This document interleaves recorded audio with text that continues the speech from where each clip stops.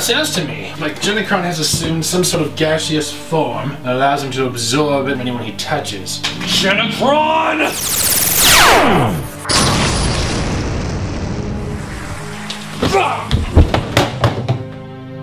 I live. Genocron lives!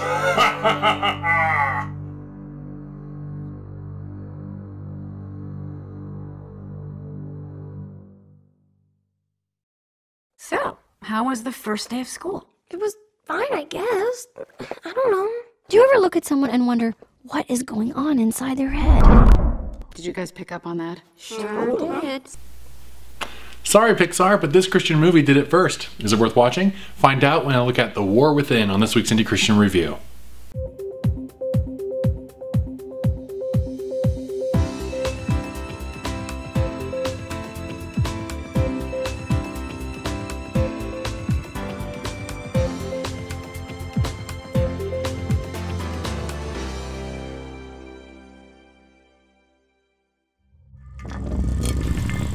The War Within came out in 2014 and swept the awards at the Christian Worldview Film Festival that year. It's one of the few Christian movies I've seen that I would consider to be part of the fantasy genre. Cartoonist Michael Sinclair suffered a terrible tragedy a year before the film begins. Since then, he and his wife Amy have distanced from each other in their grief, and now a year later, their marriage and Michael's faith are on the verge of collapse. But the real battle rages inside of Michael. His very being is personified by 6 entities: mind, will, conscience, memory, emotion, and heart. Wind, water, heart, go planet! By your powers combined, I am Captain Planet! Heart is the leader of the personas, and he represents Michael's core being and his own turmoil and struggle to make sense of all the tragedy and grief. Unfortunately, mind, will, and emotion have gone out of control and have been conspiring against Heart, who's advised by conscience, to take over Michael's actions. They want to leave Amy and the Lord and start a new life under their own rules. I love this movie.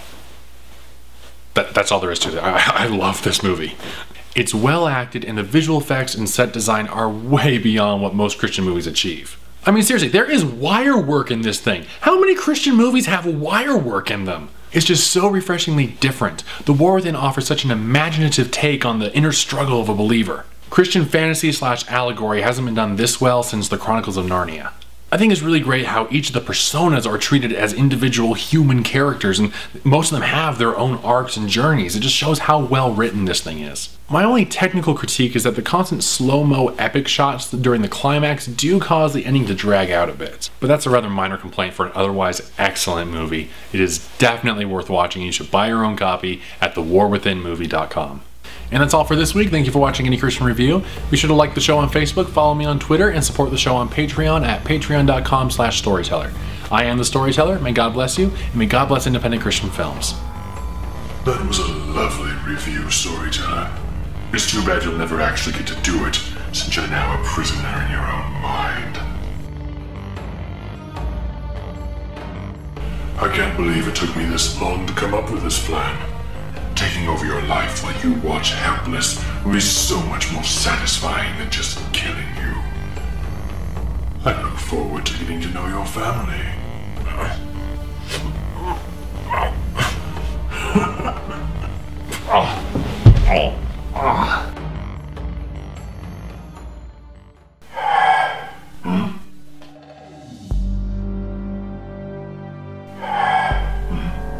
Genocron. Welcome, Genocron. Who said that?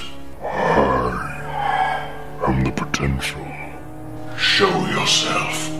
I have summoned you here for a purpose. Summoned? No one summoned me here. I took it. I knew this would be the most likely outcome when I freed you. Oh, was that you? Well then, allow me to thank you. Hey there, kid. Name's Uncle Bob. Remember me? Impossible. How did you... Greetings, Grandmaster of the Order of Ketchup here, ready to smite you down with the power of ketchup. What?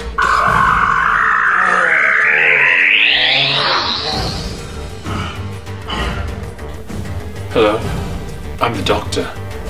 I'm a Time Lord. I'm from the planet Gallifrey in the constellation of Castorpus. I'm over 2,000 years old, and I'm the man who's gonna help stop you. Got a problem with that?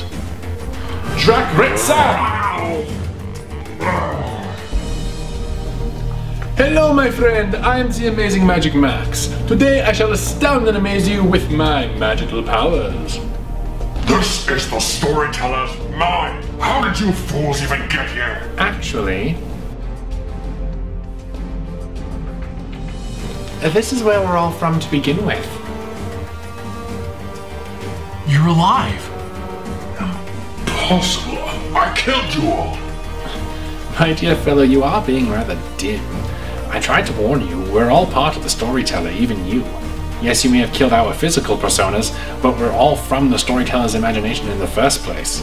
The potential here is sort of a guide, if you will, nudging us along in different directions that hopefully make a good story.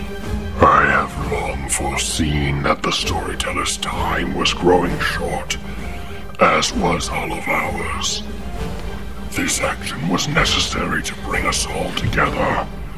When you took over the Storyteller's body, Genocron, it opened a gateway for me to return your fellow characters here. I am not some fictional construct. I have memories, plans. I just spent all this time trying to reclaim my life, and you're saying it was all for nothing? No, not for nothing. It's, giving us time to work on something.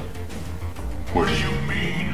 This week marks the 4-year anniversary of Indy Christian Review and of the world of the Storyteller. But it is now time for this tale to end. A new chapter is now beginning. You see, kid, we're all going back to our own worlds. Yeah, Zack will still make videos about us from time to time, but it's time for his movie review show to go back to just being a movie review show. This is how it ends. Seems rather lackluster for a finale. I mean, we're not even going to do a big final battle with me. Who said this is the final battle with you, Genocron? I said we've been working on something, remember? The potential's gonna take you to a new world. This isn't the end for you. Your story is far from over.